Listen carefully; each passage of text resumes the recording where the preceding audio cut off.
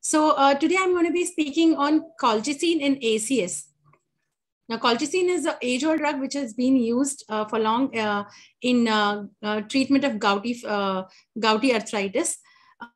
But now I'll just tell you short about colchicine because we are going to be talking about its use in acute coronary syndrome. Is it really helpful or not? We are going to find out in the next extracted from the flowering plants of Colchicine autumnale. Among its pleiotropic effects, colchicine affects the immune system and has anti-inflammatory properties. It downregulates multiple inflammatory pathways, leading to a decrease in neutrophil function and migration through the vascular endothelium by tubulin disruption. Moreover, it inhibits the NLRP3 inflammasomes containing protein by reducing cleavage of pro-interleukin 1 beta to active interleukin 1 beta. So colchicine reduces the local production of coronary chemokines such as MCP1 and tumor necrosis factor alpha by macrophages. It also has some antifibrotic effects. So this is just a chart summarizing the same. I'll skip this. So colchicine is absorbed in the jejunum and ileum, and it accumulates in the tissues. It is metabolized in the liver and intestine by cytochrome P450-34A and P-glycoprotein GP. So the absorption of oral colchicine is rapid but incomplete, and the onset of action is approximately 24 hours via the oral route. It is excreted mainly by the biliary system, intestines, and kidneys. This needs to be taken into consideration. This point needs to be taken into consideration because we need to be careful about colchicine into colchicine usage in CKD patients and in liver failure patients. So colchicine main indications, as I said earlier, it's used in the prophylaxis and treatment of gouty flares in adults, familial Mediterranean fever in adults and in children above 4 years.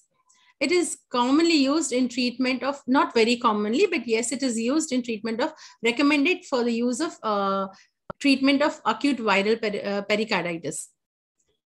Contraindications for this drug in patients with renal and hepatic impairment, it should not be given. It should not be used in conjunction with PGP or strong CYP3A4A inhibitors such as apixaban, cyclosporin, dabigatran, digoxin, endoxaban, rivaroxaban, tacrolimus, clarithromycin, erythromycin, dilzim, itraconazole, ketoconazole, ritonavir, verapamil.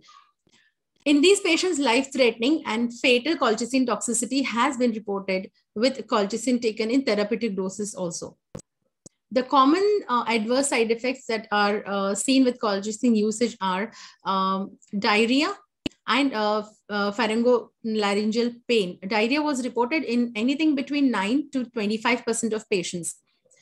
Most common adverse reaction are abdominal pain, diarrhea, nausea, and vomiting. Slides are not moving, somebody said. Can you see the slides, please? Madam, it is not moving. It's stuck in the first slide itself, colchicine and ACS. Oh. The network here is clear. You can help. Shall I just tell? Go ahead. Shall I go ahead? The network here is clear, but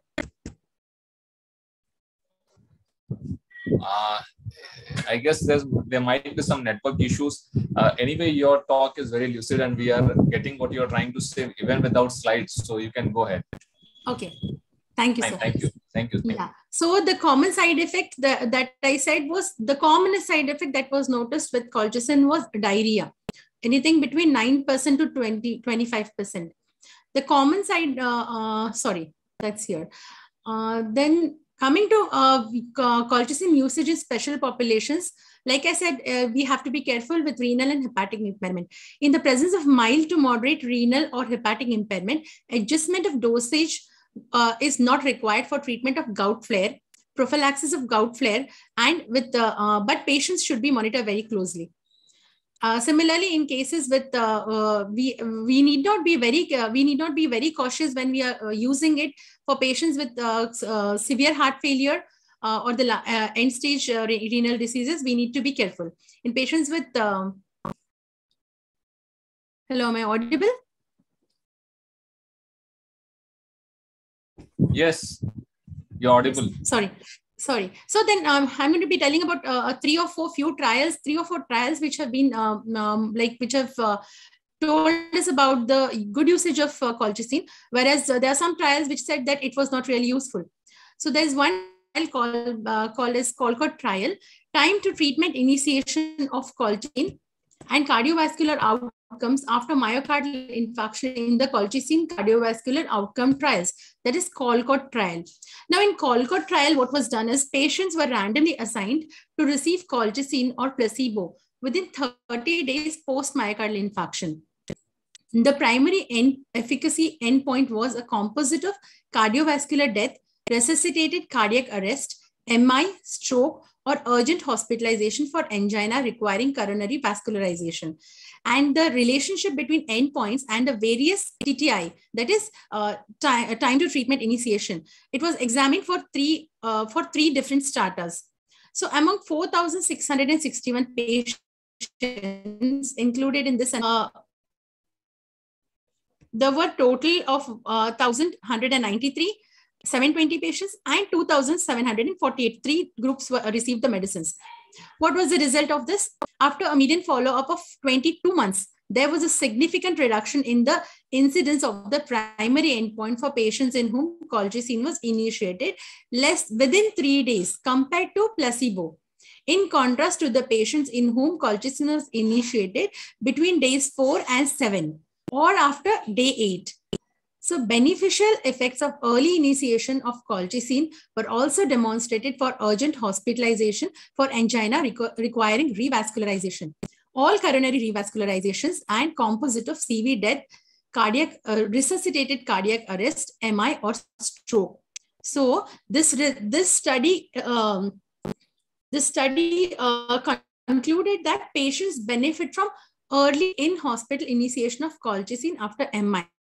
That is within 3 days of the MI. If it is initiated, it helps. So what was the dose that was used here was 0.5 mg to 1 mg. 0.5 mg was the initial dose that was started. When the patient didn't tolerate, it was 0.5 mg. Otherwise, up to 1 mg colchicine also was given. The meta-analysis of randomized trials that was done, that is colchicine in patients with coronary artery disease, a systematic review meta-analysis of randomized trial. I took this from Journal of American Heart Association, study done by Koffler et al. So to evaluate the utility of colchicine in patients with acute and chronic CAD, a systematic review and meta-analysis was performed.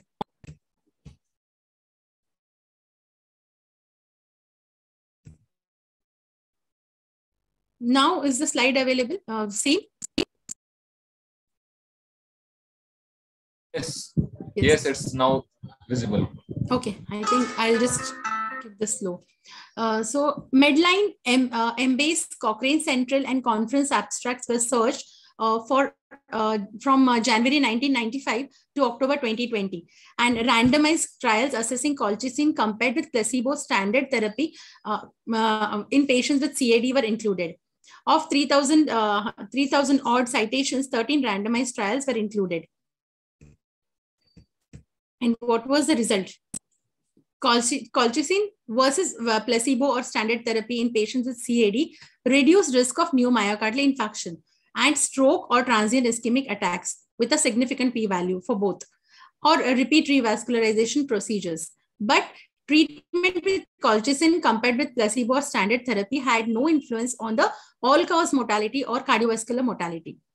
Now, colchicine definitely increased the risk of gastrointestinal side effects, which is already known to us. So here we can see some 11 odd studies were included in this. Studies by Keff et al., Cool trial, and Lodoco trial, which was done in 2013, and then Lodoco trial, which happened in 2020 as well.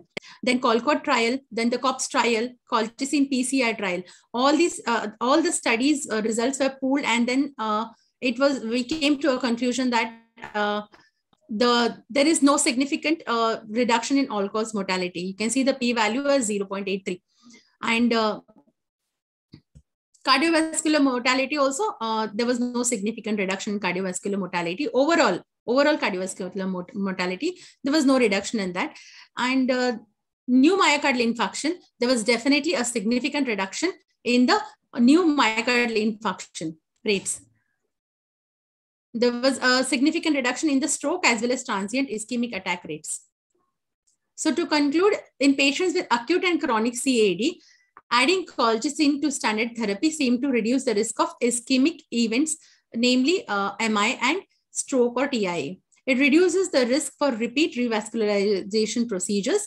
Colchicine therapy may have an increased risk for GI side effects, but there is no influence on all-cause cardiac mortality. So the LODOCO trial, which I said was first done in 2013, and then in the second phase, it was done in 2020. This was a randomized double-blind trial involving patients recruited 30 days after MI. The patients were randomly assigned to receive either low-dose colchicine, that is 0.5 mg once daily, or placebo. And primary efficacy endpoint was again the same: composite of death from CV causes or resuscitated cardiac MI, stroke, urgent hospitalization from angina leading to coronary revascularization. In this, 4,754 patients were taken, and 50% of them were divided into colchicine group and placebo group. They were followed up for 22 months. Here, the primary endpoint occurred in 5.5% of colchicine group and 7% in those of placebo group. Diarrhea was reported in 9.7% patients, and pneumonia was reported in only less than 0.4% patients of the placebo group. So the major clinical endpoints here was, there was a significant change in the major clinical endpoint. This is the Kaplan-Meier event curves for primary efficacy composite endpoint of death from CV causes resuscitated. We can see that there is a significant difference in the cardiovascular events. So this trial also concluded that among patients with recent MI, colchicine at a dose of 0.5 mg daily led to a significantly lower dose of ischemic cardiovascular events than placebo. Another RCT, there were RCTs, randomized control trials comparing the incidence of cardiovascular events between patients with clinically manifest CAD randomized to colchicine versus placebo were included. In this, 4 RCTs were taken together, and then a pooled sample size of 11,594 patients were included in this. Here, the studies that were included were LODOCO trial, COLCOT trial, COP study, and the LODOCO 2 study. I'll not go into the details of these studies. But what was the result? Compared with placebo or no colchicine, colchicine was associated with a statistically significant reduction in the incidence of primary composite endpoint. The reduction in CV events among patients randomized to colchicine was driven by statistically significant reductions in MI, ischemic strokes, and urgent coronary vascularizations. The incidence of safety outcomes did not differ between both the groups. So it concluded that in secondary prevention of CV events, the addition of low-dose colchicine to standard medical therapy reduces the events of major CV events, but all-cause mortality and CV mortality is not reduced.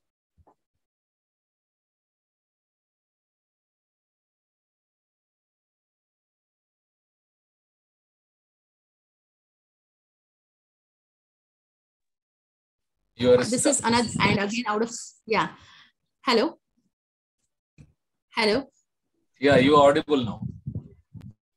Amok, door open, partner. Sorry.